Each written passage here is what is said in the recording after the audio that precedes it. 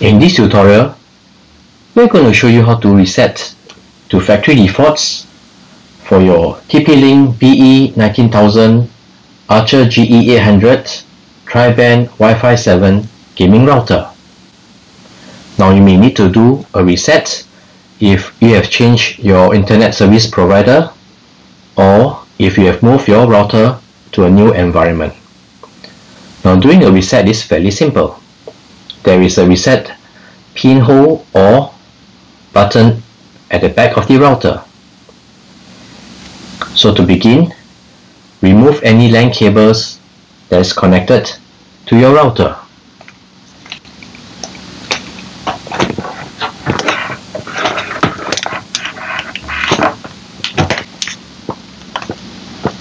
Next,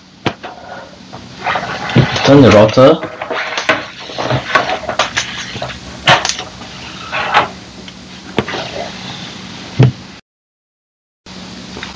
and you can see at the back of the router where the reset pinhole is. Now, use a pin that comes with the router and insert it into the reset pinhole for about 10 seconds.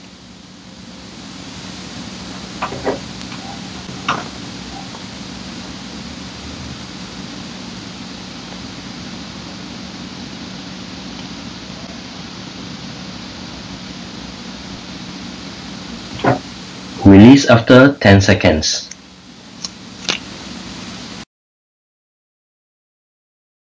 The router will reboot.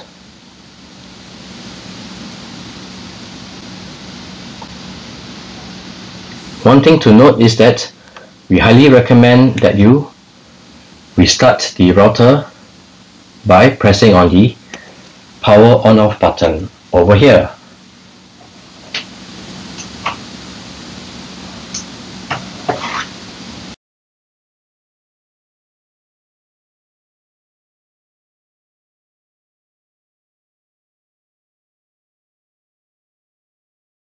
Once the router have rebooted, you can see that the LED is blinking red. It is not connected to the internet.